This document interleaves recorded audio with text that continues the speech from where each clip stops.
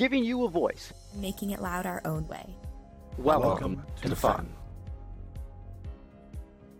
We're going to start alphabetically as mentioned. Justin, you were over on the Archimedes division. Why don't you give us just a little bit of rundown? We'll all kind of just chime in as we go through. Yeah, so I'm on Team 3015. We compete in the Archimedes division.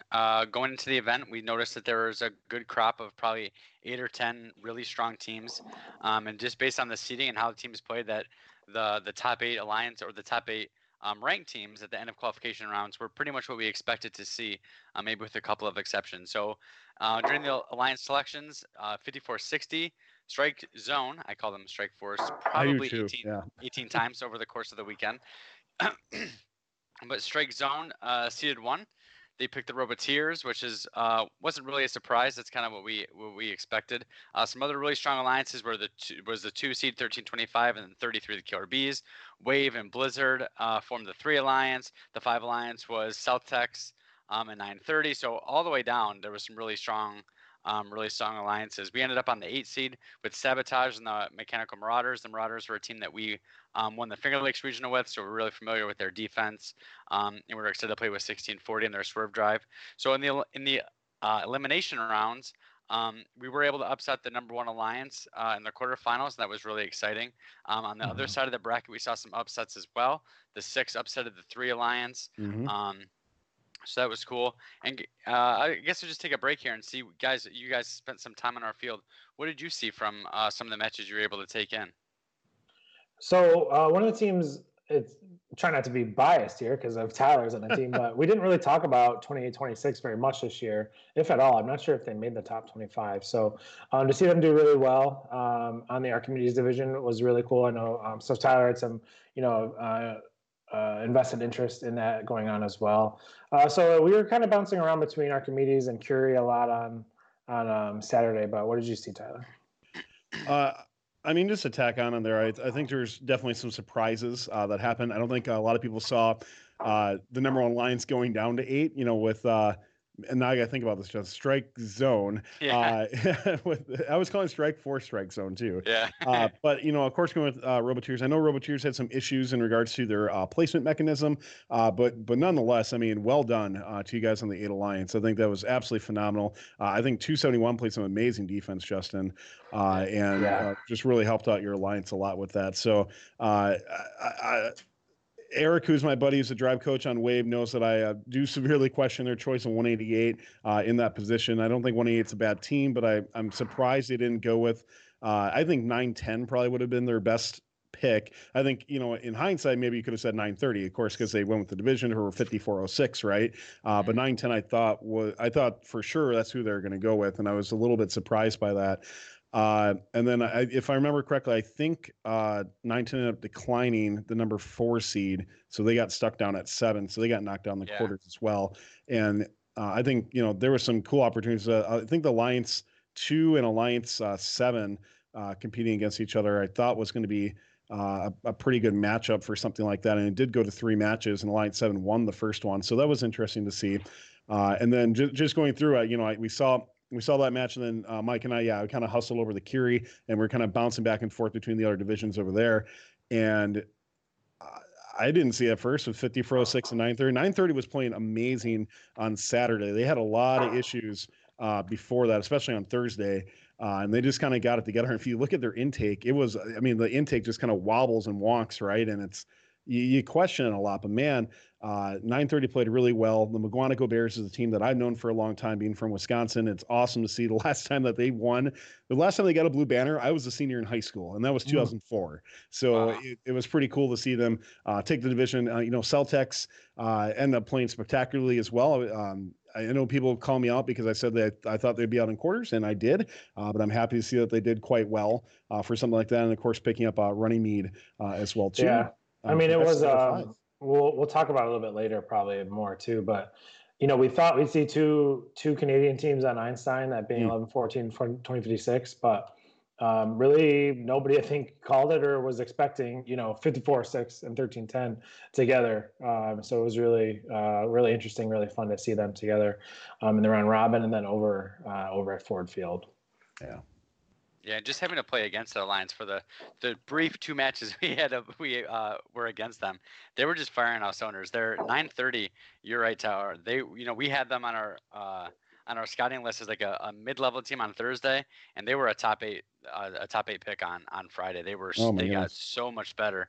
I mean, their Lions came out in the first quarterfinal with 130 unpenalized points. Yeah, that was a bit of an anomaly on Archimedes in general. Archimedes was a very heavily defended division, and in that match, nobody played defense on either side, so they were kind of had run of the place. But it was just awesome to see. So we were pitted next to Celtics. We talked to them a lot, so we were really happy for them. 13-10 played some incredible defense. They kicked our butt in the semifinals, and to see them go on, it was a little bit of a surprise to see 6 take down the 2. We thought the Bees in 13-25 was a well-formed alliance with 25-26 and 17-20. 17-20 was there for their 4th pick as well. So for the 6 upset the 2 and go to the finals, to see a 5 versus 6 finals is really kind of strange. But we were happy to see that number 5 alliance represent us on not only the round robin, but eventually all the way to Ford Field. Mm-hmm. Very good. Cool. Any other thoughts on Archimedes? Not for me. Going once, gone. All right, so moving on over to Carson. So really here, kind of the top 3 alliances, really kind of some big names here. So the alliance captain took the number 1 seed overall, 51-72, the Gators. They've had just a great season. They picked up 2 regional wins, both with the number 1 seeds there, and then they go to Carson and pick up the number 1 seed there as well. So they picked up 1796, the Robo Jackets, and Robo Tigers. Yeah, Robo Tigers. And that's a team we talked about. Justin knows well. They picked up the 3 back-to-back wins late in the season. We got to do an interview with them, so that should be out in a little bit. Just a really great team, and really showing that they, is probably at exhaustion now about talking about these weaker regionals, quote unquote, but just really, really well done there. So alliance number 2, 50-50, Cowtown Robotics. A team really did not talk about at all season until the end here. They were winners the Consumers Energy Division, and then picked up, I think they were finalists there, or they're semifinalists. In the round robin there, or not round robin at MSC, but yeah.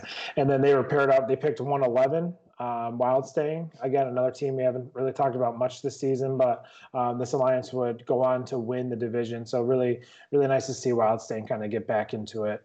And then lastly, Team Dave on the alliance captain number 3 would pick up Team Rice, and that alliance, excuse me, would pick up the win in quarters, but then fall to the number 2 alliance. So in the finals, we did see number 1 and number 2, which, as we will see, kind of odd. Yeah, kind of odd. But it would be that number 2 alliance that would pick up the win for Carson. And I don't. It was kind of just floating around, and it was kind of obviously common knowledge by the time the round robin hit, but no number 1 seeds made it onto the Einstein round robin, which is just fascinating to me. So I don't know if you guys, anybody else had thoughts on Carson, but just kind of quick. Oh yeah. To me, the most surprising thing was Alliance 2 gets out with the Alliance captain not even playing most of the time.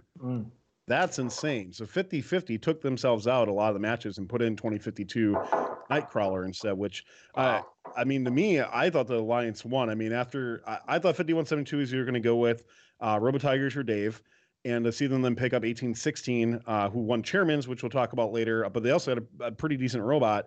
I was surprised not to see them now. We'll show little spoiler, this made the clip of the week on here, but we'll show the 1796 compressor exploding. And I forget what match that was in, but that was insane. So I don't know how much that impacted them. It looked like they were having some troubles in the match where that happened as well too. So I mean, no disrespect against number 2 Alliance. They played really well. I think it's a huge decision if you're 50-50 in the Alliance captain to take yourself out and then to watch the rest of your Alliance win is an absolutely incredible feat. That's just nuts. You think about it. I mean, the backup robot's playing most of the time, and they take the division against some extremely high-end teams. Wow, how cool is that? Yeah, very cool. I didn't know that. Like I said, I was on Archimedes, so I didn't know a lot of that. Wow, that's really impressive by the 2 seed there. Yeah. Mm-hmm. Yep.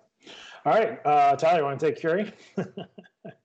Well, who doesn't, right? I mean, Curie, absolutely crazy division, of course. So you had, I don't think too much people surprised, 11-14 seeding first in the division on here. Strike Force seeding second, 20-56 seeding third. That all seems to make a lot of sense. 78 seeding fourth, I think a little bit surprised. They're not a bad team by any means, but when you had some of the other power in this division, 195 following them, 35-38 after that. And then it kind of tears off a little bit for something like that. You had a Crevolution, which I think was a bit of a surprise, taking the number 7 ranking, and then 20 that makes sense. But alliance selections to me were interesting on here. I think the uninteresting part is 11-14 taking 20-56. I don't think that's any surprise. And I have to admit, the number one alliances selections I thought were superb. 42-96, I got to see at Seven Rivers. They were the defensive bot that won with Wave Robotics there. So I was not surprised to see them taken for that. And then 107 was a robot that they took because they could double climb with them. And that's amazing. So literally you have that versatility to sub that in and out, which is really cool. And then you look at the next one, you had Strike Force picking 987. I was a little surprised by that. I love 987. I think pretty close with people on that team. I was a little surprised they were taking second over like 35-38 maybe, possibly 12-41 or maybe 195. But to me, one of the other steals in the draft was picking up 1756 Argos as the third robot in that alliance. Yeah. That to me was a superb pick. I can't believe they dropped that far. I know Argos may not have been looking to their full form offensively, but they're a robot that can still score a decent amount. And I thought that looked really good. Yeah, which they had to do. I think it was Strike Force was having some issues in one of their matches or a couple, and then they swapped out for defense for offense. And yeah, when Argos not as effective as Strike Force, but at least able to try to keep it competitive. Yeah, so when finals came, which we'll get to in a second, but yeah, Strike Force had some issues with that. But I mean, weird stuff. First off, quarters one plays, quarter two plays, and then it stops, right? And everybody's looking around, what the heck's going on? Frank comes down, Aiden comes down. It's one of those like, what just happened moments, right? And all of a sudden they announce that, hey, the lighting on the blue line side is not working. We need to bring a elevator lift in to fix that because we like have a cherry to do picker. it. Yeah. Oh, by the way, after we establish that, we also need to replay quarters 1 and quarters 2.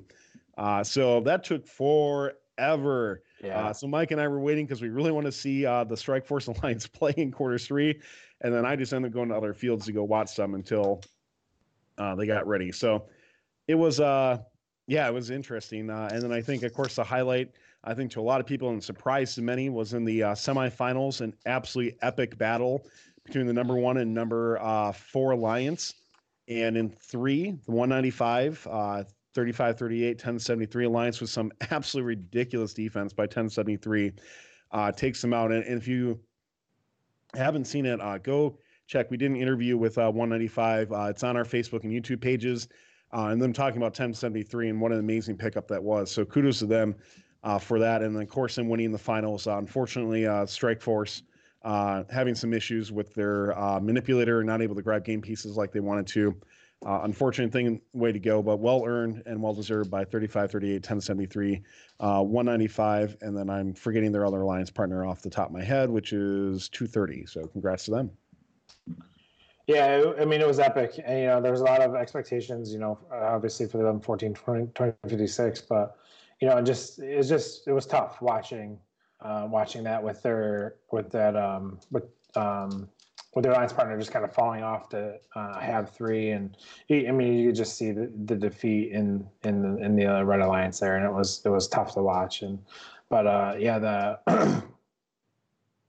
195 Alliance just really had a lot of energy and mojo going for them, and it's really great just to kind of see them battle back. And I'm sure we'll talk about some of these other teams coming up here in the top 25. But yeah, Curie was epic, just so deep, and will go down in history as kind of one of the deepest divisions to ever be. So, and it played out spectacularly. It really did. It did. Pretty nuts just to see the way that outcome came, and ridiculously exciting. Mm-hmm.